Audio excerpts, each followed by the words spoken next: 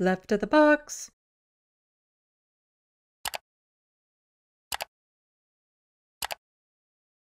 Federal panel lists 35 plausible future threats to Canada and the world.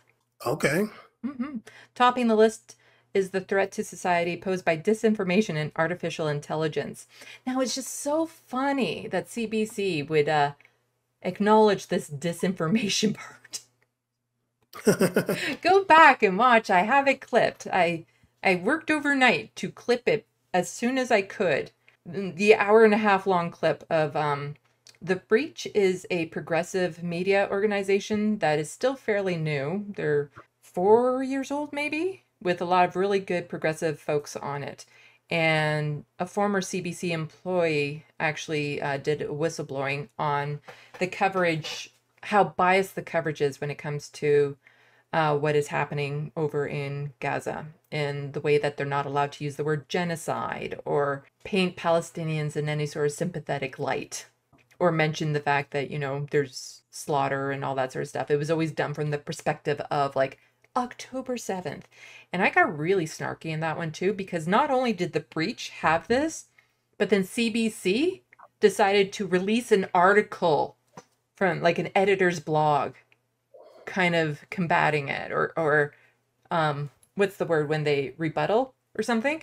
And in that rebuttal, I kid you not, in this sentence, he said, CBC does not minimize what is happening over there, and we know the deaths of thousands of people is really bad type thing. And it's like, you did it right there.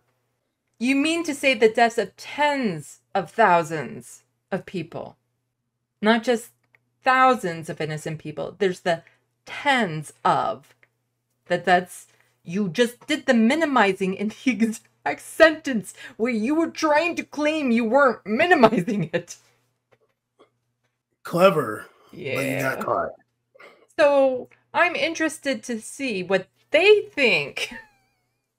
But this federal panel lists as the future threats to the world other than landlords not getting paid.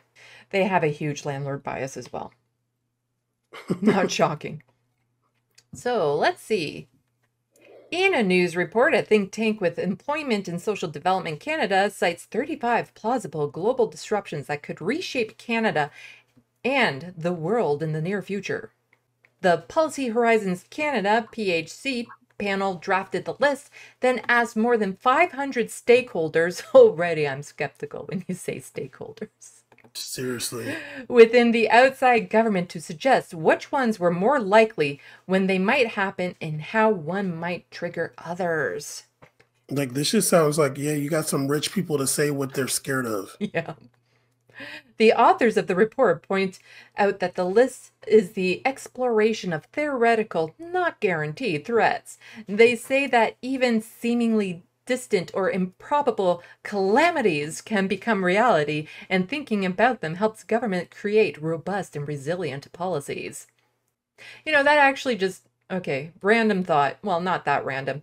You know, sometimes autistic brains will connect dots where other people don't. That just reminds me, okay, the guy who wrote Zombie Apocalypse Survival Guide, he was actually interviewed or brought onto panels and committees from the American Army to help them kind of like think about, actually, how would we survive this? And it's not a matter of like, we think this is going to happen. It's like, okay, if this type of calamity where there's total anarchy, you have this ongoing threat, what are some of the things that could potentially happen?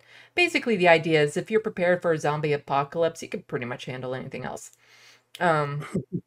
So that just made me think of this. Like, I don't think a zombie apocalypse will happen, but if it does, I'd like to be prepared.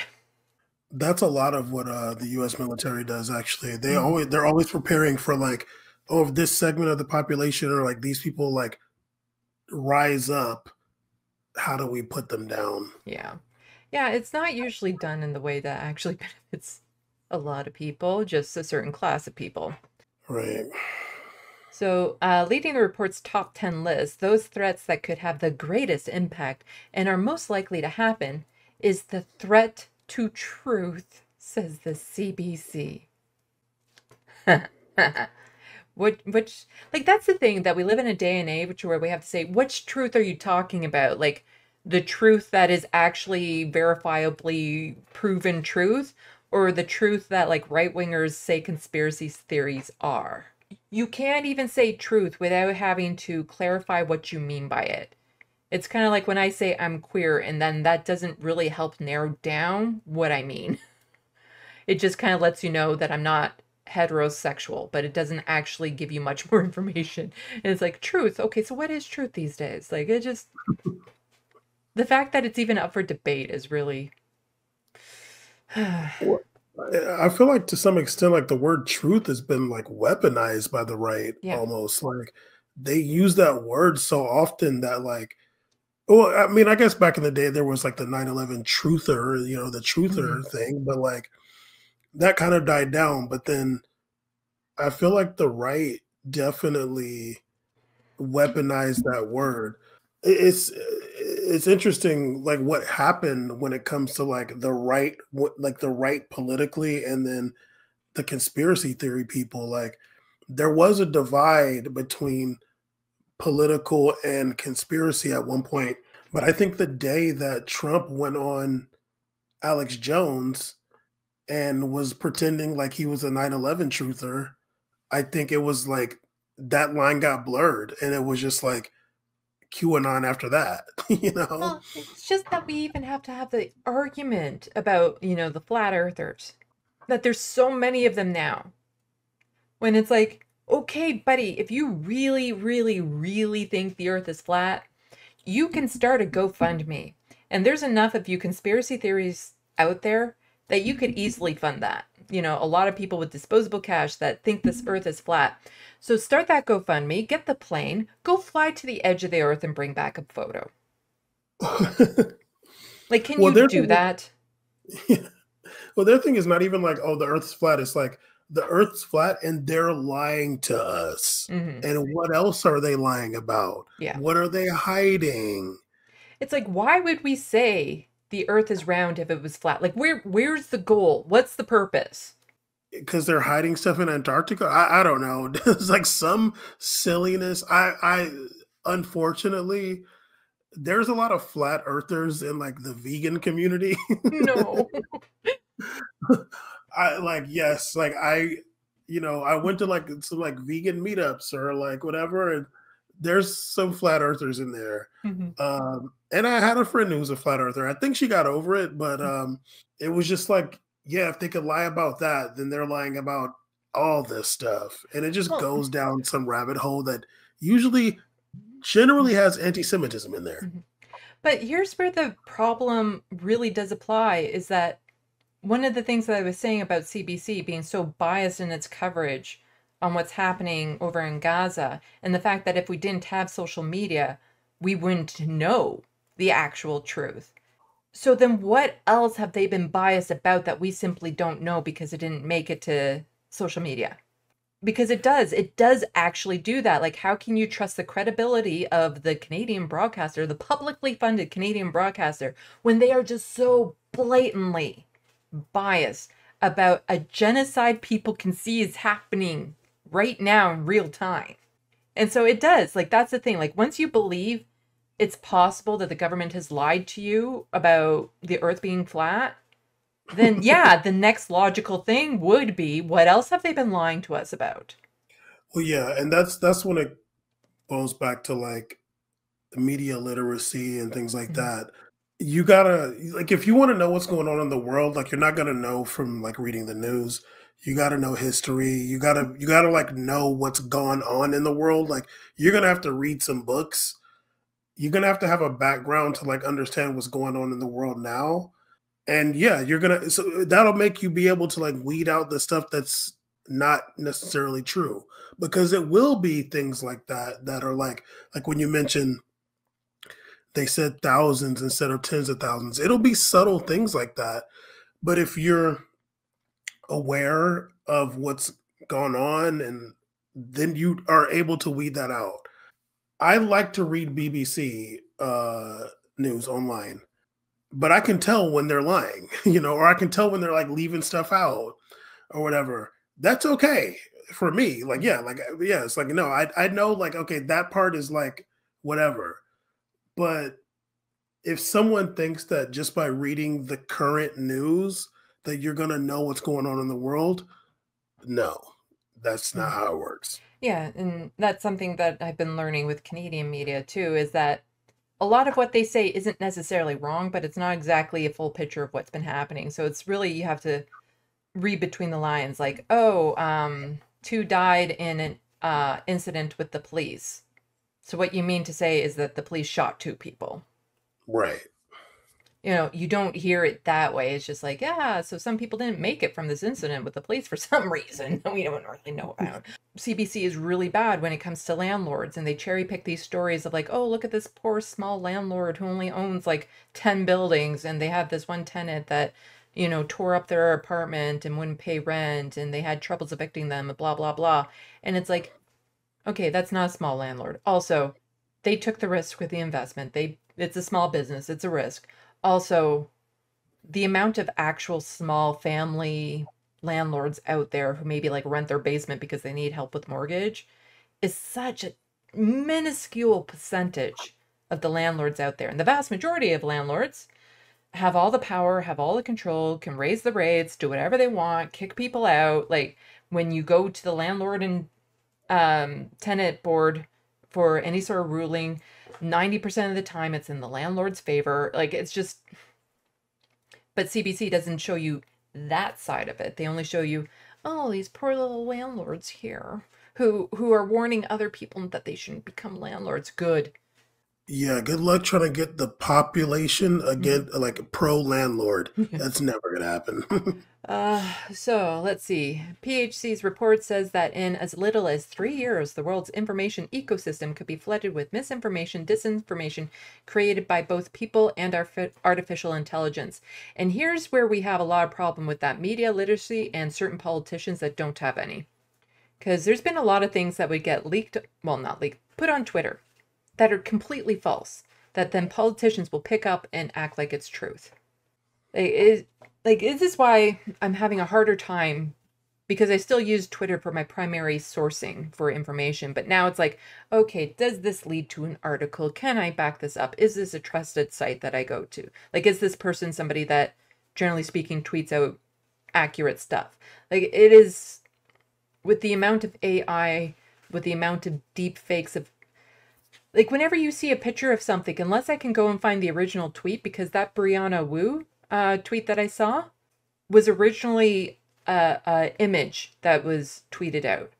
And so I actually went to her Twitter profile to see it, because there have been a lot of tweets from people with that image, like, oh, look at this from Pierre Poilievre or Justin Trudeau. And then you go to their site and it doesn't exist. Right. But then so many people will just go with it based on that. And there was one that just blew up recently with some guy saying, here's this person whose daughter was kidnapped by Hamas and raped and all this sort of stuff, and is now in support of, giving the ICC or something like that. And he was talking about like somebody in government. But then it turns, everyone started questioning him on that. And he's like, no, this is just a hypothetical. But if you look through the comments, a lot of people didn't know that. And there's a lot of things that people are being satirical, like trying to be satirical. And you have to read through the comments to know, okay, are they being satirical? Is this something they believe? And then you see in the comments that no matter what the person posted, there's people who believe it without any second thought. Yeah, well, that's why I don't do Twitter like that. I can't do Yeah. it. So it warns that the algorithms designed to engage audience emotionally rather than factually could increase distrust and social fragmentation, isolating people in separate realities shaped by their personal media. Public decision-making could be compromised as institutions struggle to effectively communicate key messaging on education, public health, research, and government information, the report says. To me, that just brings to mind the whole puberty blockers, hormone replacement therapy, policies being made on people's emotions versus here are the actual facts and science behind it. Like, totally say, fine, this is good. It helps kids, it saves lives, but so many truthers out there, or people who want to claim that they know the truth, are just compromising institutions. The biggest example of that is England, with the Casey report or whatever.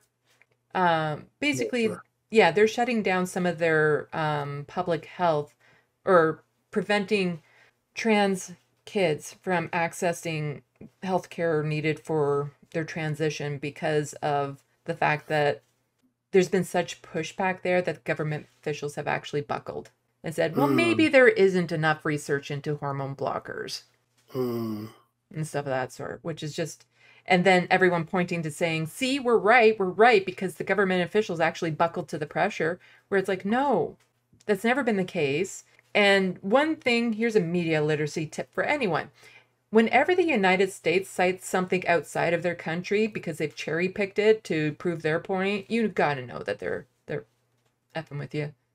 Because if the United States had anything within their own country that would prove that point, they'd be using that. They only ever go outside of their own country when it's like, here's this cherry picked thing to show that we're right.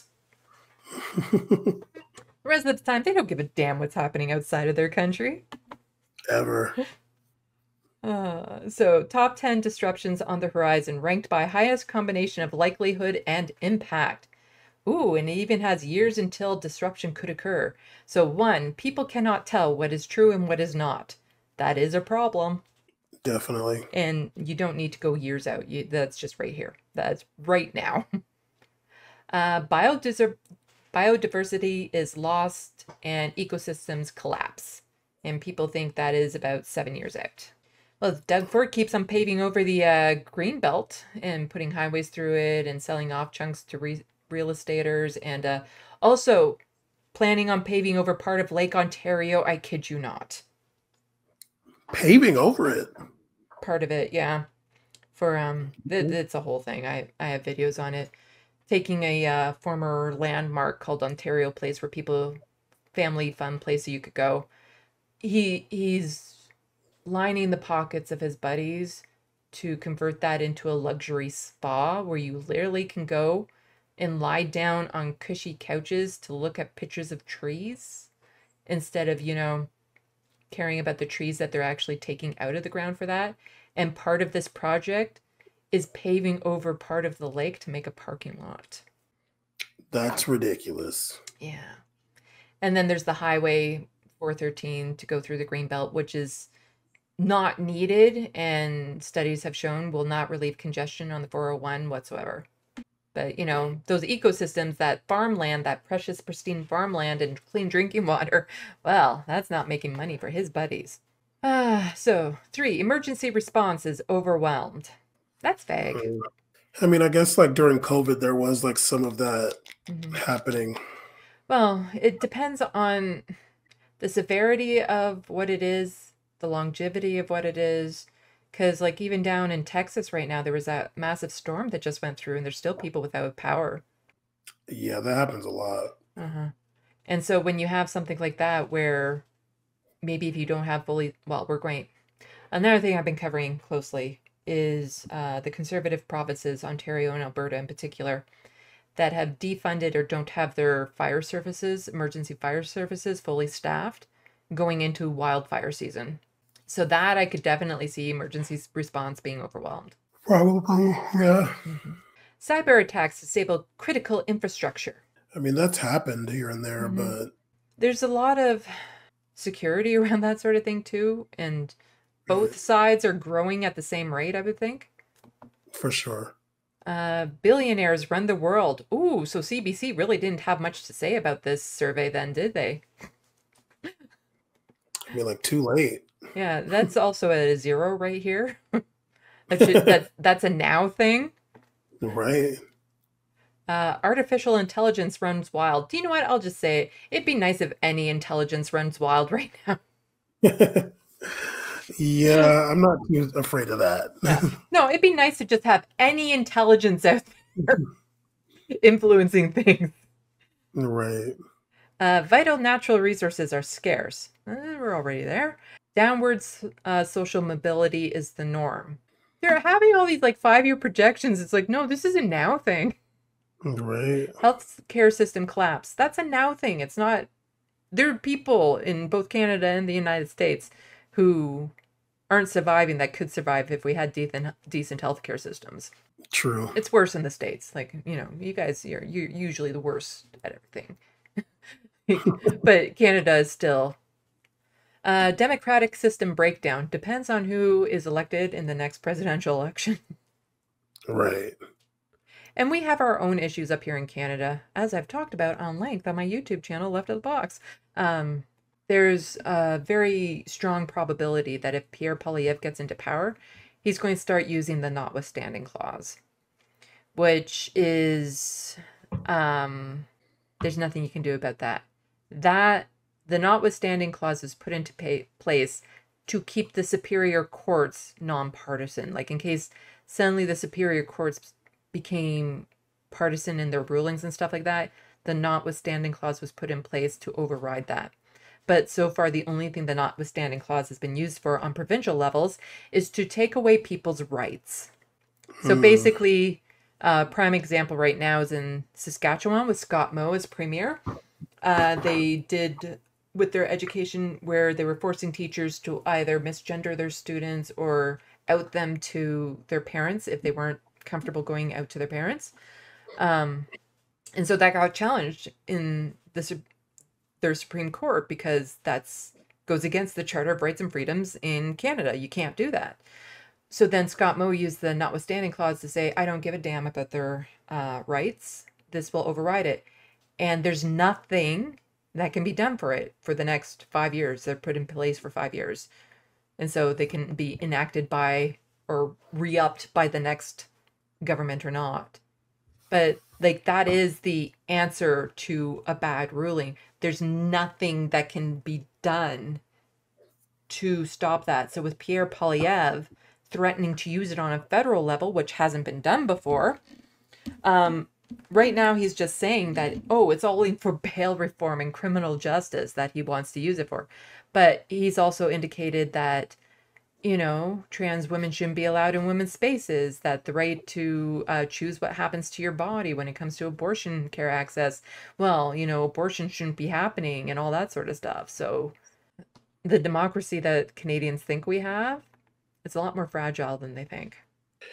Yeah, it's the same thing that happened here too. There was a lot of things that people thought. I mean, I guess rights people took for granted, and yeah, it just takes the right person to get in office, and they say, "Screw that," you know. So the second and third threats on the list, on top 10 list, are environmental, ecosystem collapse. Yeah. In 5 to 6 years, biodiversity impacts. Okay, AI could run the world. Okay, so it's not telling us what the other 25 things are. Just kind of going into detail, but I don't need CBC to tell me the more details on that because I don't trust them.